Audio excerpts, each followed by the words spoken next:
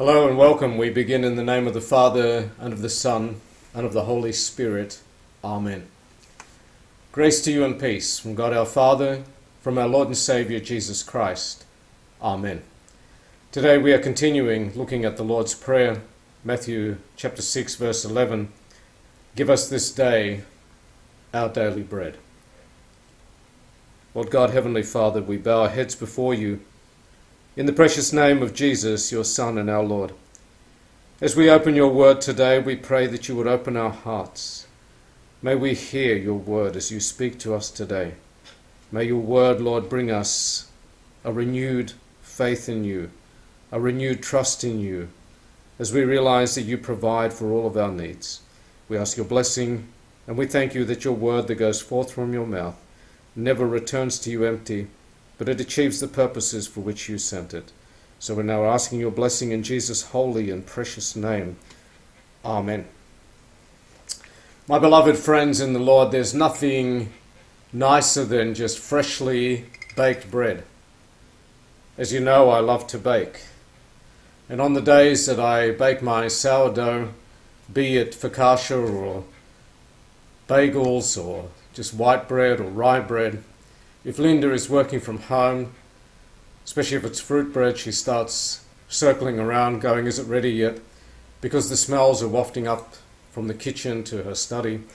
And she comes down and says, is it ready yet? Is it ready yet? Because there's nothing better than nice, warm, freshly baked, crusty bread. Jesus taught us to pray, give us this day our daily bread. Bread is an essential part of life. Back when the children of Israel were led by God out into the wilderness, out of Egypt from their slavery,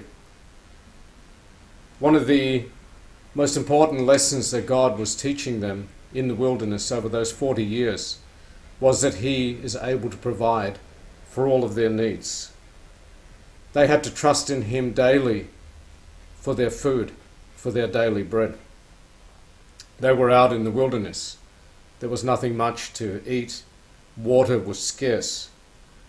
They needed God's provision for them, and God provided for them every day. There was a time when they whinged to God and said, we want to eat some meat, so God sent some quails. And then after that, he fed them with manna. We read from Exodus. So it came about at evening that the quails came up and covered the camp. And in the morning there was a layer of dew around the camp. When the layer of dew evaporated, behold, on the surface of the wilderness there was a fine flake-like thing, fine as frost on the ground. When the sons of Israel saw it, they said to one another, what is it? For they did not know what it was. And Moses said to them, it is the bread which the Lord has given you to eat. This is what the Lord has commanded. Gather of it every man as much as he should eat.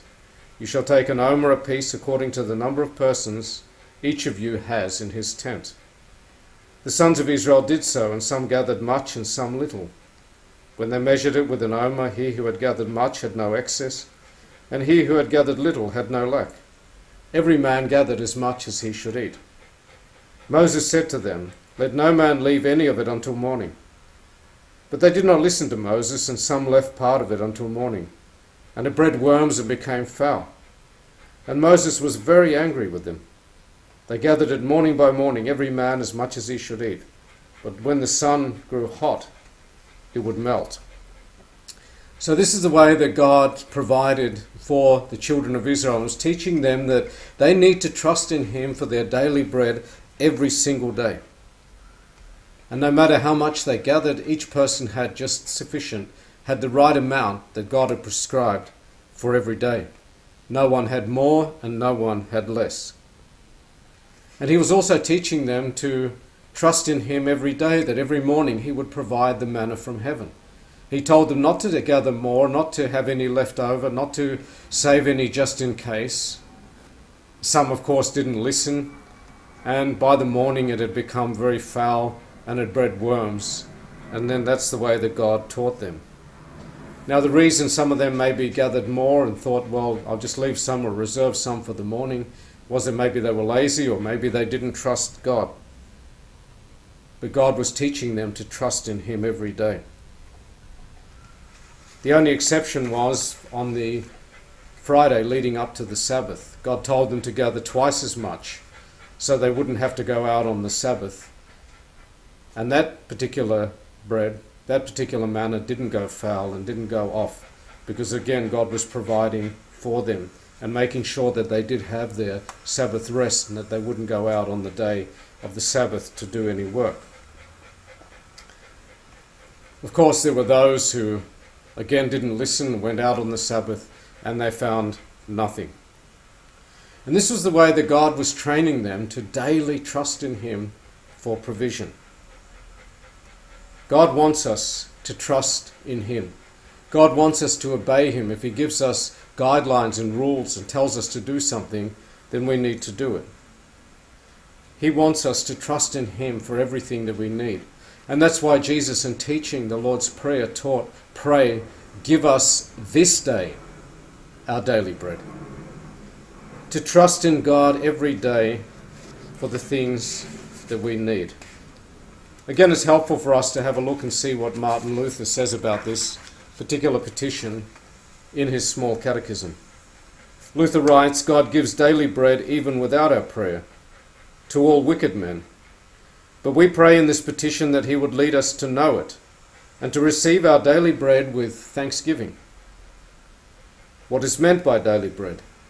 Everything that belongs to the support and wants of the body, such as meat, drink, clothing, shoes, house, homestead, field, cattle, money, goods, a pious spouse, pious children, pious servants, pious and faithful magistrates, good government, good weather, peace, health, discipline, honour, good friends, faithful neighbours, and the like.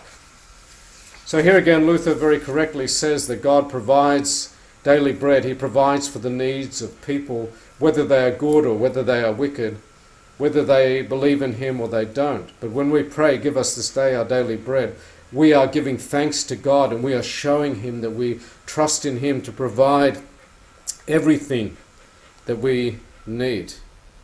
So Luther is teaching us that this petition, give us this day our daily bread, covers absolutely everything that we need in life. When we pray, give us this day our daily bread, we are asking God to provide for all of our needs, and we are giving thanks to Him for everything that He provides for us.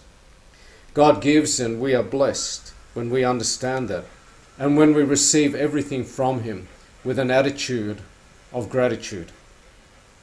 Knowing that God provides for us, we need to learn to stop worrying. We need to trust in Him. It doesn't mean that we don't do anything. We still need to do our work. We don't just sit back and ask God to rain manna down from heaven. That's not how it works. But we don't also need to be stressed and to worry about where our next meal is going to come from. God will provide. He provides in many different ways. Jesus taught this in the Sermon on the Mount when He said that, look at the lilies of the field. Look at the birds of the air. God provides for them, and He says, how much more are you worth than the lilies of the field or the birds of the air? And then He taught us to seek first the kingdom of God and His righteousness, knowing that everything else will be added unto us. This is the way to live life. This is, my friends, the most blessed life, the most freedom that we can have. Every day to come to God, to trust in Him, to obey Him, and to know that He provides for all of our needs. Every morning we should be thanking Him for His incredible grace, for His amazing grace, for His forgiveness, for His love. Every day we should be thanking Him for the Holy Spirit who leads us and guides us. Throughout the day, we should take moments to just stop and say, thank you, Lord. Thank you that you provide for me. Thank you that you are with me always. I cannot underline this point or stress this point enough. Gratitude, giving of thanks is the most important thing that we can do. When we give God thanks on a regular basis, it frees us up. It helps us to live life above the normal.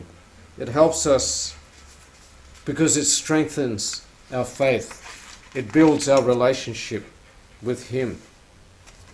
An attitude of gratitude. That is what all of us need. The more we give thanks to God, the stronger our faith becomes. We read in Isaiah, one of my favourite passages from Isaiah 40, 28 to 30. Do you not know? Have you not heard? The everlasting God, the Lord, the Creator of the ends of the earth, does not become weary or tired. His understanding is inscrutable. He gives strength to the weary, and to him who lacks might he increases power. Though youths grow weary and tired, and vigorous men stumble badly, yet those who wait for the Lord will gain new strength. They will mount up with wings like eagles. They will run and not get tired. They will walk and not become weary. Do you not know the everlasting God, the Creator, the Lord, the Creator of the ends of the earth? He's never tired. He is always awake. He is always with us. He is always watching over us. He has promised to provide for us. The Apostle Paul wrote, "My God shall supply all of your needs according to his riches and glory." What a wonderful God we have. It doesn't say that he's going to provide everything that we desire. No. It says he will provide for all of our needs. God knows exactly what he needs. He knew what the children of Israel needed as they wandered through the wilderness. He provided for them. Their clothes didn't wear out. Their sandals didn't wear out. They had food. They had water. God provided for their needs. God provides for all of our needs and so much more. He really does give us so much more.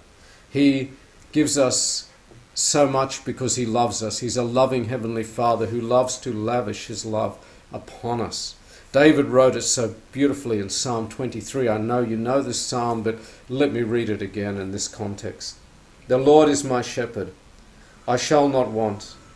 He makes me lie down in green pastures. He leads me beside quiet waters. He restores my soul. He guides me in the paths of righteousness for his name's sake.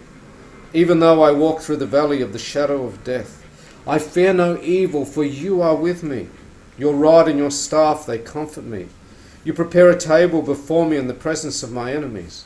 You have anointed my head with oil. My cup runs over. Surely goodness and mercy shall follow me all the days of my life, and I shall dwell in the house of the Lord forever. So when we pray, give us this day our daily bread, we are really submitting to God and saying, Lord, I am trusting in you that you will provide for all of my needs. I love you. I thank you. I bless you. Take time today and every day to thank God for his wonderful, amazing love and grace, for his provision, for the fact that he is with you always, and that you can say, if you're a Christian, you can say, surely goodness and mercy shall follow me all the days of my life, and I shall dwell in the house of the Lord forever. Yes, in those moments when the sun goes behind the clouds, it gets dark, storms roll in, you are walking through the valley of the shadow of death, you need to fear no evil, for God is with you. Your good shepherd is with you. His rod and his staff are comforting you all the way. So let's give thanks to God.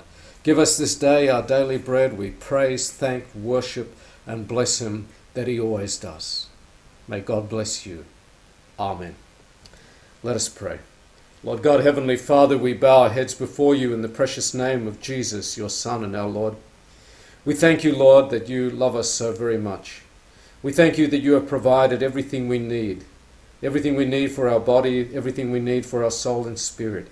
You have provided for our eternity. You have left nothing out. We thank you, Lord, that you are over all things. We thank you that you, the creator of the earth, are with us always. Thank you, Lord. We bless, praise, worship, and thank you. As it says in the Psalms, we come through your gates with thanksgiving, into your courts with praise.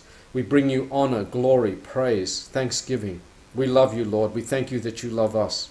Thank you, Jesus, that you died on the cross for our sins. You died that we may have life. What a wonderful God you are. We love you, bless you, praise you, and worship you. We submit in you today to you, and we pray, give us this day our daily bread. We thank you that you do. We thank you that we can say, the Lord is my shepherd, I shall not want.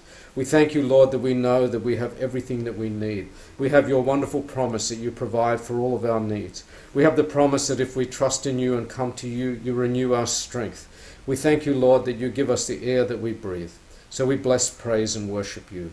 We pray for that soul that doesn't know this yet, who has not yet turned to you. Lord, that is just living off your graciousness and your grace and mercy, but doesn't thank you. We pray for them, Lord, that they would turn to you today, that this would be the day their hearts open to you. As your word directs, we pray for our government and all in authority. We pray, Lord, for those who are in positions of power, that you would help them to be honest and faithful, and so we pray for good government, Lord. We pray for good government. We pray for those who are suffering under bad governments. We pray, Lord, for your mercy. We pray for those who are suffering in the Ukraine. We pray for those, Lord, who have lost so very much. We pray for an end to this war. We pray for peace. We ask, Lord, that you would just defeat the enemy, that he would go home broken and defeated. We pray, Lord, for those suffering in Pakistan, where there's horrible, devastating floods and all the problems associated with that. We pray for your mercy. Lord, have mercy. We pray, Lord, for the sick and the dying. We pray for those who mourn. We pray for those who are in despair, for those who see no purpose in life. We pray, Lord, for our children and grandchildren and great-grandchildren. We pray, Lord, that you would protect them from evil. We pray, Lord, that you would just encompass us all with your love, and that we would, you already do, but we just ask, Lord, that we would realize that and be open to that always, to the leading of your Holy Spirit. So we just ask that you take us by the hand, that you lead us and guide us. I pray for everyone that's listening to this message, Lord, that you would just touch their hearts, and that they would know that you love them and that you provide for all of their needs according to your riches and glory in Christ Jesus our Lord. We pray for the church. We pray that you would bless her and keep her, cleanse her, renew her, and strengthen her. So we commit all to you now, Lord, and we pray together that prayer that you have given to us. Our Father, who art in heaven, hallowed be your name. Your kingdom come, your will be done on earth as it is in heaven. Give us this day our daily bread. Forgive us our trespasses, as we forgive those who trespass against us. Lead us not into temptation, but deliver us from evil. For yours is the kingdom, the power, and the glory, now and forever. Amen. So, my friends, may the Lord bless you and keep you. The Lord make his face to shine upon you and be gracious unto you. The Lord lift up his countenance upon you and give you his peace. Amen. God be with you till we meet again.